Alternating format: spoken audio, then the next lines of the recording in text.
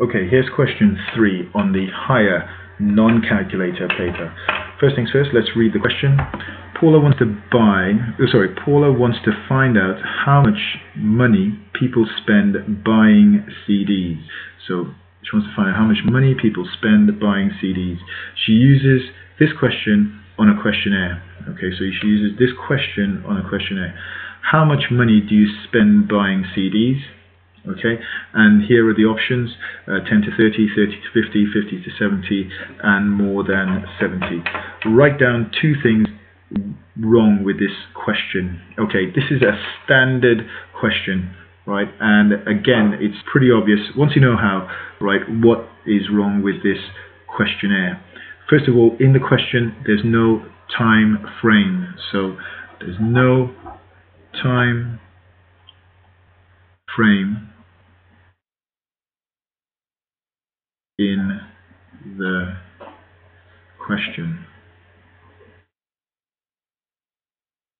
Now what that means is, how much money do you spend buying CDs in a week, in a month, in a year, right? So there needs to be a time frame.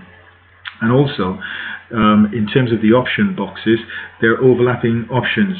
And what I mean by that is, if somebody says I spent £30 on CDs, which box are they going to take? Are they going to take this one, 10 to 30, or are they going to take this one, 30 to 50? They're overlapping. And the same with this one here. If somebody chose 50, they could either take this box or this box. So they are overlapping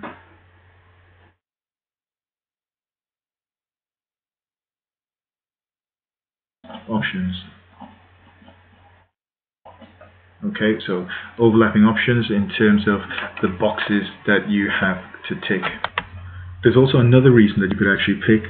You could say that there's no option for less than 10. There's no option for less than £10. What if somebody spends £5 on CDs, right? There's no box to tick for that. So that's another reason you could have put there. This type of question is pretty standard. Make sure you know how to do it, and make sure you're familiar with the possible answers you could put. Going on to part B. Paula asks 100 people in a CD store to do her questionnaire. Right, she asks 100 people in a CD store to do her questionnaire. Her sample is biased. Explain why. Okay, so the reason for why her sample is biased, it's a bit pretty obvious in terms of just using a bit of common sense really. She's asking 100 people in a CD store to do her questionnaire. These people are likely to buy CDs, right? So they're already going to buy CDs. It's very unlikely that somebody would say, well, no, I'm not going to buy a CD, or I don't spend any money on CDs. So that's what I'm going to put. The people are in a CD store and so are more likely to buy CDs. Okay, anything to that effect, right, where you indicate that it's biased because they're in a CD store, right? You might want to indicate that she should ask people outside of a CD store or not in that surroundings. But this answer here is adequate, and according to the mark scheme, it will give you the full marks for this.